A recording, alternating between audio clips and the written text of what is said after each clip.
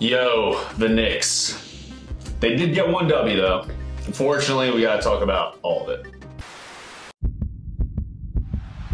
Anthony for three. I think we see Willis coming out. Won the NBA championship. Have the first pick in the 1985 NBA college draft. Season ends the hands of the Chicago Bulls. Reggie Miller is tied the game. The Spurs are your world champions. We suffered enough. New York Knicks select Kristaps Porzingis.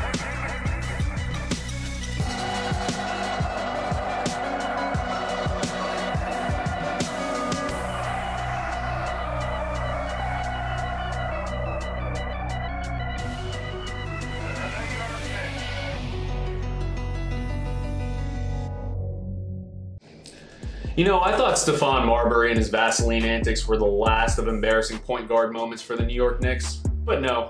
Tony Douglas, Shane Larkin, Chris Duhon, and as trash as all of them were, they did nothing compared to the skid mark that Derrick Rose left on this franchise with his antics this past week. On today's show, we're going to be venting our thoughts on Rose, but also look at the deeper systemic issue that the New York Knicks have faced because of their lack of success these past 2 decades. We'll also try to give you the top 5 reasons why Derrick Rose didn't text the New York Knicks, and we will be debuting our critically acclaimed game show, What the Hell is Wrong with the New York Knicks? Now, let's take it to the roundtable. Welcome to the MadGood Knicks Show. I'm Far. That's TK. That's Steph. We're here to give you all the Knicks news all the damn time. Check us out on Instagram at MadGood Knicks Show, on Twitter at MadGoodKS, on Facebook, MadGood Knicks Show, all that good stuff. Just hit us up, talk to us.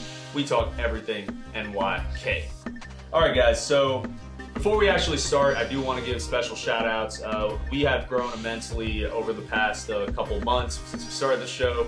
And we want to thank all of our fans, especially one of the fan pages in particular, Knicks Movement, showed us a lot of love, really do appreciate that. And one of our biggest fans, ran into him at the game, Renor, his Instagram is down below, big time fan of ours, always checks out our shows, shows us a lot of love, so thanks for that. Thanks guys, appreciate it. Absolutely. All right, let's get on with it, guys. Topic of the week, Derrick Rose.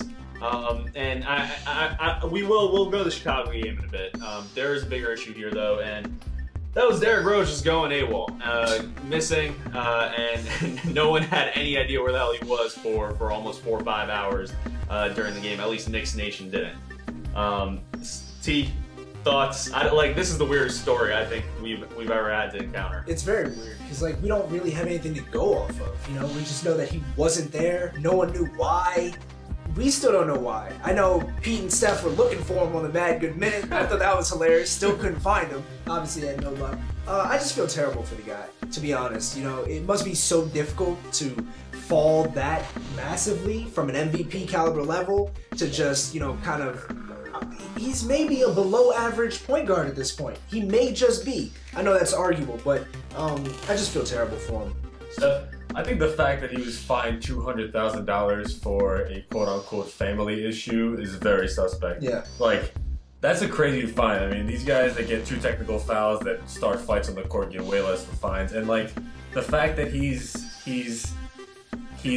mentioned in the news that he was considering leaving the game, right. And then a few days later he's like, oh, I need a max contract of $150 million, $30 million a year. This guy seems totally unstable, and I think that's the worst possible thing the Knicks could use at this point. Something's going on in here. A lot of things didn't add up about this whole situation.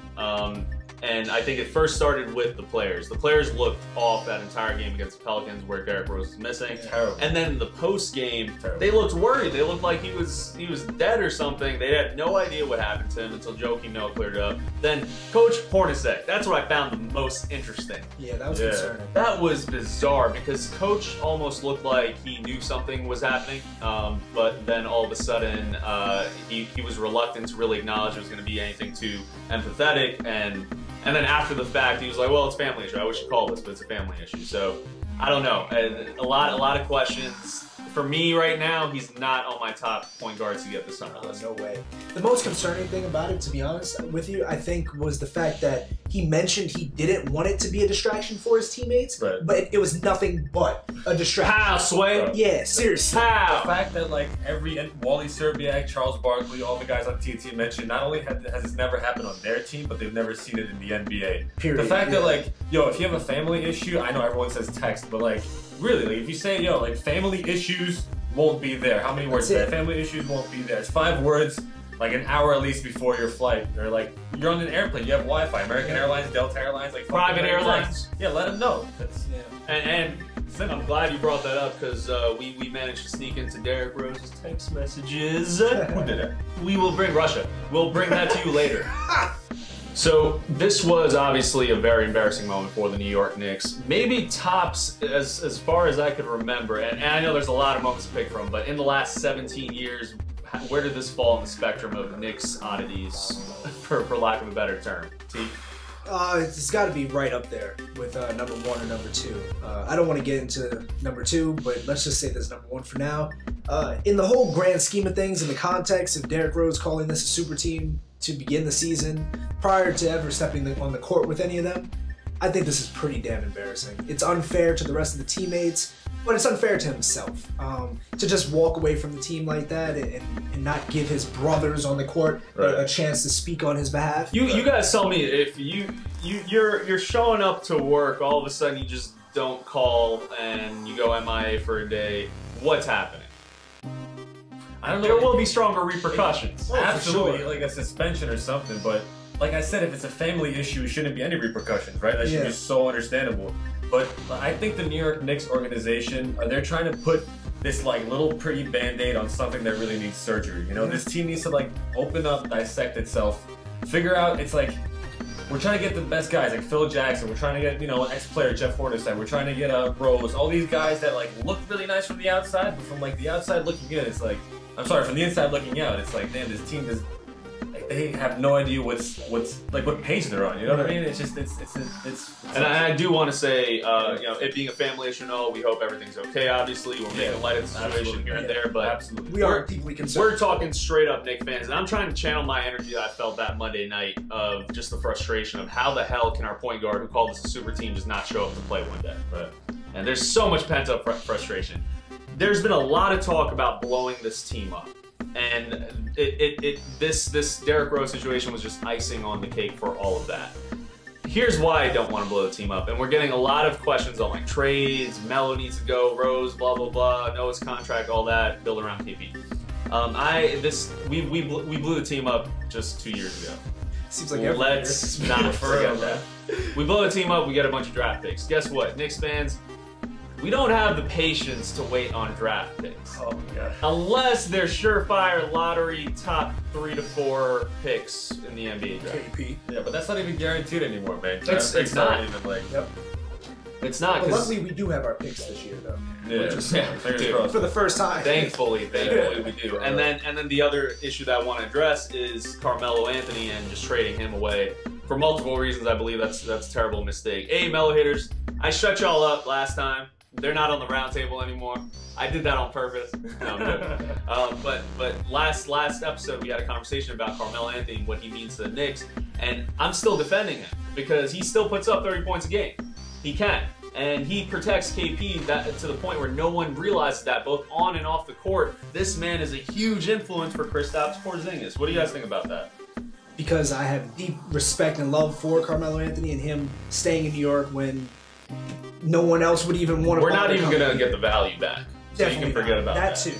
That too. But most importantly, Carmelo needs to dig deep down inside and find within himself. Like, he's played some good games as of late, 24 points, 6 assists, and kind of really trying to focus on the defensive end. So I don't want to pull the plug just yet. I don't know, man. Being like a Knicks fan and a Melos fan, it's kind of like being in a relationship where your significant other like gives you shit every day of the week, right?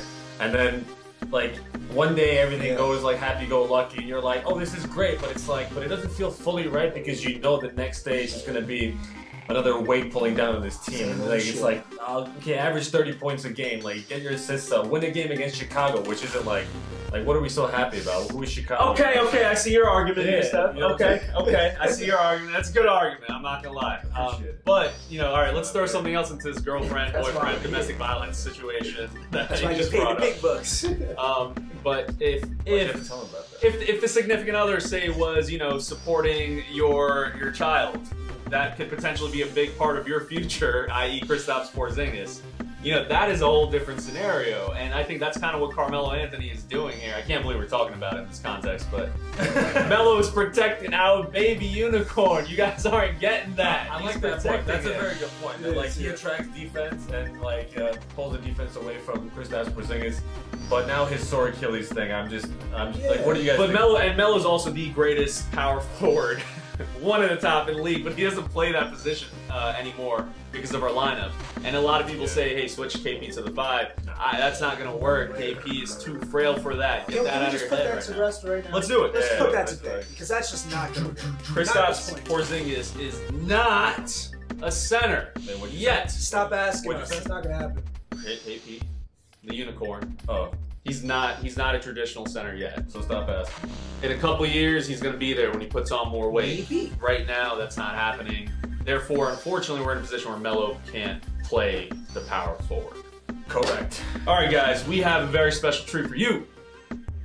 In light of probably one of the hardest weeks in recent memory that still we have can it. recall as Knicks fans, let's take it to one of our critically acclaimed game shows called "What the Hell Is Wrong with the New York Knicks?" Yeah. We'll be right What the back. hell? What the hell? Hi, and welcome back to another episode of What the Hell is Wrong with the Knicks? Welcome back to another episode of What the Hell is Wrong with the Knicks?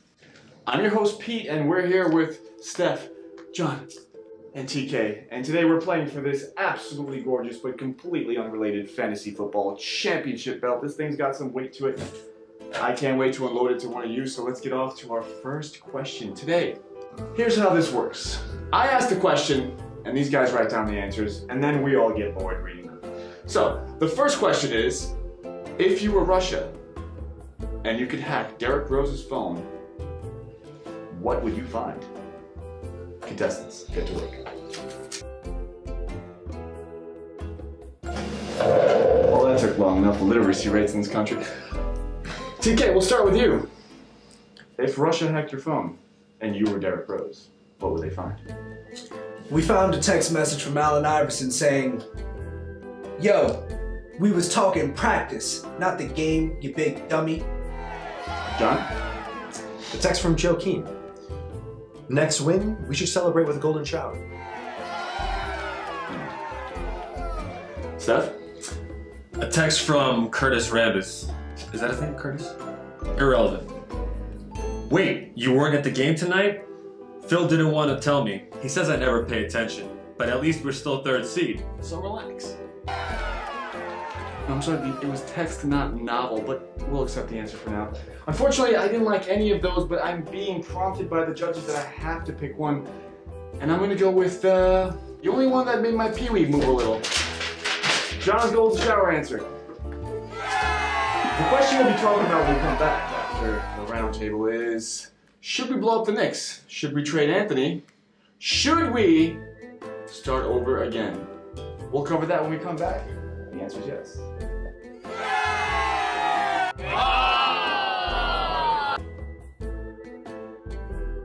And we're back. Welcome back to the roundtable, Dixie. That's great. Yeah, so we hope you guys enjoyed some of that game show. We're gonna have more coming up right after this. We do have to talk about, however, the 76ers loss and then the win against the Bulls. Much needed, much expected win. So I definitely want to say that. But how heartbroken were you guys? The Knicks didn't win that Sixers game? I turned it off. They were up by 17. Yeah. Ooh. Why'd you turn it off? Because they were going to win. They were up 17. 2 minutes left. That's what I thought. Right? Let's break it down here, guys. So last play of the game, Knicks are up by 1 point. KP airballs a 3. If he had hit the rim, the clock likely would have expired, wouldn't have given enough time for the Sixers to set something up. And then whatever the fuck his name is, hits a turnaround, fade away, jump shot, because we are the New York Knicks, Can we and roll we that lost to the 76ers. Yeah, it's playing. What's And that then going to show about everybody else? You know what I mean? Like DeAndre Jordan can't dribble the ball. Yeah. But then This guy how less started did he 10th practice? grade. This dude just started yesterday. Crazy. Fuck is that? I think he's gonna be a phenomenal player. It's gonna be fun watching KP and Embiid face off in years to come. Ben Simmons didn't even enter the court for the Sixers. They're gonna be a problem. I heard he's training though. He's working out now. Very soon they're gonna be a problem. But all right, this is the MadGood Knicks Show, not the Mad Wax 76ers show. So let's talk about the Bulls, shall we? We beat down the Bulls. It was a good game, 104-89 for the Knicks. First game in a long time where I didn't have like migraines just watching the New York Knicks do stupid stuff throughout the game. Yep. So I think Melo really did lead this team. And then, Rose also did his thing. I'm still, I'm in a love-hate relationship with Rose right now. But Melo really did his thing, and he had a good all-around game. Steph, any thoughts on that? Yeah, I mean, it sucks to think that like the Bulls had the lowest three-point percentage in the NBA. I still think guys were open. They weren't hitting any shots. And I don't want to analyze this game because it's not a game worth analyzing. I know. The Knicks should have won, and thankfully they did, because normally it's a game that they would lose. Yep. But the Bulls are shorthanded. They didn't have Jimmy Butler. They didn't have Mirotic. They really should have lost this game, and they did. The Knicks took advantage. I'm happy for it. Oh, yeah. It made me feel good though. Yeah. Makes you feel happy. The Kuz, shout out to Kuz. Hell 19 yeah. points, Career baby. points, baby. Woo! Hell yeah. Let's go. And Finally. Lithuanian Player of the Year, man. Yup. That was big MadGood time. Knicks Show. We posted it. Thanks for all the reposts. Really do appreciate that, guys. You know what was big though? We had 24 points and 26 rebounds combined. With Noah and KO. Yeah, that was Yeah, pretty man, big time. KO's beasting. I told you guys, I think KO, if he tried hard, he could be like a Maurice type, space type Yo, player. it's With a jump shot. crazy. I thought KO lost it just a couple games ago when he looked like last year's KO. Yeah, the flu and everything. But yeah, I was thinking about this. Now might be a good time to trade KO. What do you think we can squeeze like out? that. What do you think we can Look, squeeze out? teams want him. We are, quote unquote, on the downside. I hope not, but look, I don't want another 2-3 game stretch of KO from last year, and then we're like, oh, we should have traded him when we had the chance, just like we felt with Lance Yeah, Thomas. watch us get like Ricky Rubio and a bag of chips for KO. I'd be like, fuck. Probably would, yeah. It is what it is. But anyway, first time in a long time I'm seeing bully ball brought back to the Garden. Thank you, KO and Joakim Noah, for that One night game. one night game. One So night special. we're gonna see if the Knicks can keep it up. That's the point of all this. So, all right, guys, just to wrap this up. Again, this Derrick Rose ordeal was absolutely ridiculous. I don't really know what to make out of this. New York versus everybody for life, but because we are the MadGood Knicks Show, we're really gonna analyze this every which way possible. Here are the top 5 reasons why we think Derrick Rose didn't text the Knicks. Here we go. Start the countdown, guys. Number 5. He took the New York City subway to Chicago somehow, and no cell phone service. Understood if that's the case. Makes sense. Number 4, his dog ate it. Oldest trick in the book. These days? Oldest trick in the book. Everything's digital. His dog ate his phone. You got a big old pit bull that might chomp up a phone or a computer or something. Yeah, you think he can poop out a full phone? Possible. Rose, I don't think so, man. I don't know. It depends how big the booty hole is. Number 3. He has an iPhone in the winter. Oh man, those tricky iPhones. Those damn battery lives. Darn iPhones. As soon as it hits 30 degrees, it just goes to 0. Yeah, we're. Number When you need me the most, I'll do that. Yeah. Just like Rose did to the Knicks. Oh, we know you're outside and need your phone, so dead. God damn. Oh, you're playing the Pelicans and you're point guard? Dead. No, I called us a super team and just said, fuck this game. Dead. D-E-D. Dead. Number 2, he low-key don't give a fuck. Just be straight up, D Rose. We're not clamoring to keep it here. We've had good times, we've had bad times. We're not obsessed here. Number 1, Ron Baker told him not to. That's a viable reason.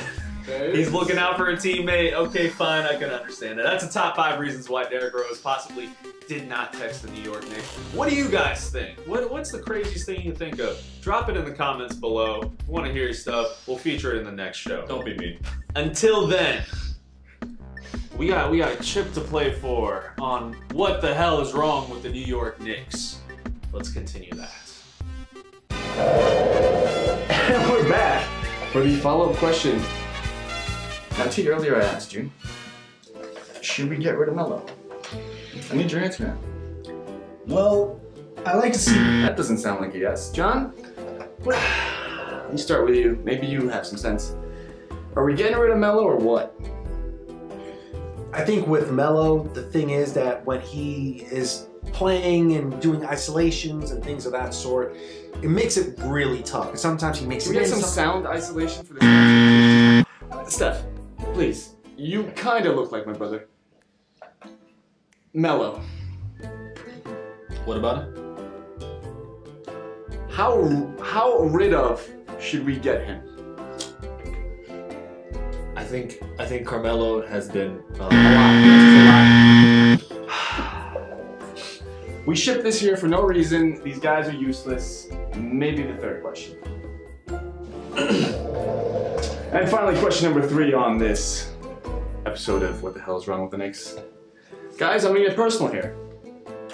Last time you used the family issues excuse, what was really going on? T? Well, there was this time sophomore year in high school where I shat myself early morning, 9 o'clock when I just got to school, and I had to run home. I threw my underwear in the trash, and I told my teachers I had a family emergency and I had to go home. That sounds too believable. Oh, it is. John, you called out sick, but you were full of it. What was really going on? Yeah, I told someone once that my mom died so I wouldn't go to their funeral. That's pretty meta. I like it. Steph, you called out of work. You had family issues. What was really going on? Actually, mine doesn't have to do with work. Mine relates to Taylor's here. For 4 years through high school, I was force-fed laxatives for dinner every night. I had very rapid diarrhea every morning at school, and that was a legitimate family issue I had to deal with.